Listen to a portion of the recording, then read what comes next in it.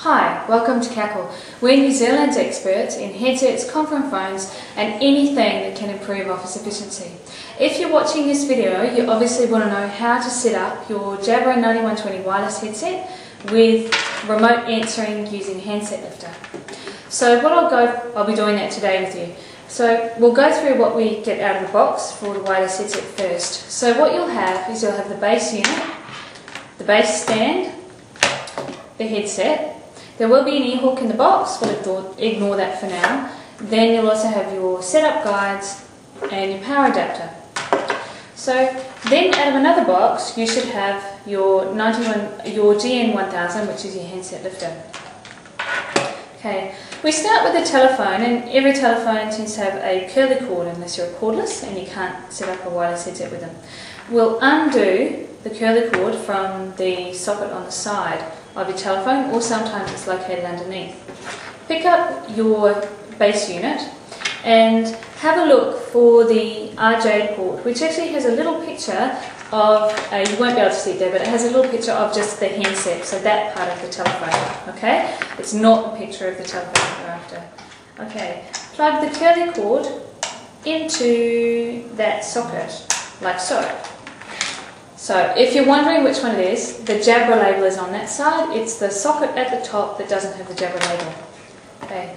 Then what we do is we take the cable that comes out of the base unit, which was already attached and where there's a picture of a telephone, and we plug that back into where we pulled that one out of, so into the handset socket. Okay? Then you have a look at your handset lifter. Now there's a couple of things I'll explain about the handset lifter first. This is the auxiliary cable, and that eventually will plug into the base unit. It sits onto the phone with this black part onto the telephone, just comfortably under the handset lifter. You will attach it, I won't do it this time, you will attach it by peeling off those bits for the adhesive tape and then securing it on there. The plus and minus with the lever on top of the handset lifter is actually controls the height at which the handset will lift. So ideally you want it to lift so it just releases the button which terminates calls and gives you the dial tone. So put it to minus, and we suggest about 2 to 3 clicks up will get you the basic height. The little dial or twist dial which you've got at the back of the handset lifter, that controls the volume, the pickup volume of the telephone. So that means that's the volume of the phone that you can hear when it's ringing in the handset. Okay? Turn it down to minus and just do a half turn. Okay? That tends to be sufficient for people. There's a little button on the front as well, a rubber button. Now when you press this rubber button, that red light on the handset lifter will light up, and that means you won't hear the telephone ring in your ear. Situations in the office that you might want to do that are people that are primarily sitting at the desk where they'll hear the telephone ring anyway. It can get annoying hearing the ringing within the headset. Okay, so that's the lifter.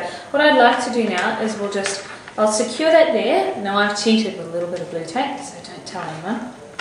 Now grab the auxiliary cable and plug that into the bottom of the base where it says AUX, so that will be looking like so. What we'd like to do then is grab your power cable and adapter, so I'm going to take the little female pin and plug it into where the power goes, just at the top on the branded end of the unit. Now to secure that all, we'll take the base stand, and this has a couple of plastic cut holes in it and plastic protrusions. So we'll attach that. It'll take me a minute.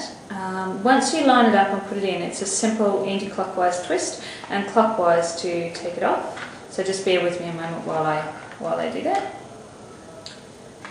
There we are. Got that on. Okay, so we set that down, pick up your headset, and if you look under your headset, you'll actually have a rectangular hole. That rectangular hole is where the battery charging terminal will go in. So that little, on there, that is a terminal charging. So you want to just gently guide it down into that rectangle so it fits nice and snug. It does fit like a glove. Do this gently. If you actually return a unit and those are bent, that's because someone's been pushing too hard, and that is not covered under warranty. Something to be aware of. They are fragile bits of well, they're not fragile, but they're robust units, like a workhorse, but they're not infallible. So now what we'll do, with the headset in there, we will plug it in and turn it on. Once we turn the unit on, you'll actually get a green light flashing or solid. Now this means I've already pre-charged this unit. If it's flashing, which yours should be when it's new, that green LED should be flashing, then that means you need to charge the unit for an hour and a half till it's fully charged. Fully charged battery will give you 12 hours talk time, enough to work for the whole day. Recharge it at night, off you go the next day. And we just need to pair the unit. So to pair the unit, we turn the power off at the source, so at the power pack. Turn it off for 5 seconds. Let's count 1 elephant, 2 elephants, 3 elephants, 4 elephants, 5 elephants. There we are. Now I should turn that back on. I should get a green light and then lots of other lights flashing up. Turn that round. And then they flash for a little while and then they stop. So this means the unit is paired. The next step is to see if you've got a dial tone. Now on the side of the unit you'll see what looks like an old style radio volume or cassette volume dial. So on this, if you turn it round, you'll see some small letters from A to G. 90% of telephones systems use the ALG within New Zealand.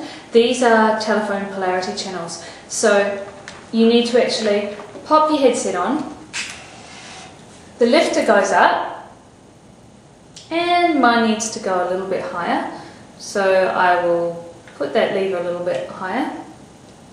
I can use a middle button to actually control the height, control the handset lifting up or down. So lifter goes up. Yes, my button's clear, so that's fine. To see if I get a dial tone, click the middle button on your headset. That means the handset goes up. Okay, if when we have a dial tone, it should be either channel ALG. So just if you do need to change it to get your dial tone, just take your headset away from your ear, change your channels until you have a dial tone. Okay, then once you do, you are ready to just dial out on your telephone, and that's fine. So I'll show you a couple of functions with the headset now, and that should wrap it up, so we won't be long. We've already covered that if I press that middle button on the headset, that controls the remote answering or termination of a call. To change the receiver volume or the voice that you hear from the other person, it's either the plus or minus on your headset. Very straightforward. So receiver volume or the voice that you hear when someone's talking, plus or minus to turn that up or down. If you hear an echo, your own voice back at you after you're talking, you need to turn your transmit volume down or your microphone volume down. To do this, press the plus and minus buttons on your headset simultaneously, then you'll have 3 seconds to make an adjustment. So we recommend to do this is make an internal call or call a friend who's willing to just bear with you. They'll need to be talking to give you feedback whether you've got the right volume or not. Now I'll show you again. So what you do is you have your headset on, press the plus and minus button down together at the same time, then you've got 3 seconds to make an adjustment. So I'll just turn that one up, and if you've got the echo, you need to turn it down. Don't do multiple presses, especially on the minus button, because that will just send your unit into mute. So I'll go through that now with you. If you press the minus button twice within 1 second, that will put your headset into the mute mode. To turn it off mute, you do the same thing. So press it twice in 1 second, that's a minus button to turn the mute off. When you do have it in mute, on the base unit, you'll have a set of lips that will show up that will have a line through it. I think that about covers it for your setup for the GN9120 wireless headset with a GM1000 lifter. All these products from Jabra have a 2-year warranty. Just be careful of your prongs when you're placing it in. Now, if you do need any technical information from us, we have our setup guides and everything else on our website, which is www.cackle.co.nz. Very simple. Cackle is spelled C-A-C-K-L-E. Otherwise, you can call us for free in New Zealand, and that's 0508 222 553. That's 0508 222 553. Look, we're here, we're helpful, we'll take your calls. Don't hesitate to give us a ring, even if you want to tell us something good or bad. Feedback's always welcome. You can Other videos you might find on, if they're not on the web, you might find them on YouTube or Google. So find us. That's it from me. Enjoy your 9120 and your wireless access, and we'll catch you later. Bye for now.